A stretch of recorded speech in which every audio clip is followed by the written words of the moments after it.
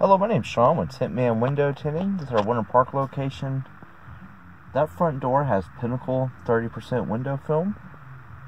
And then we did Pinnacle 50 on top of the factory smoked.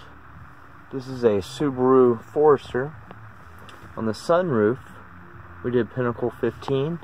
It really helps a lot on keeping the glare out of there and the heat. The only film that rejects more heat than that is going to be your FormulaOne Stratus, which we also carry.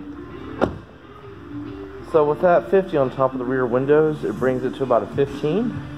And then that's 30 on the front two doors.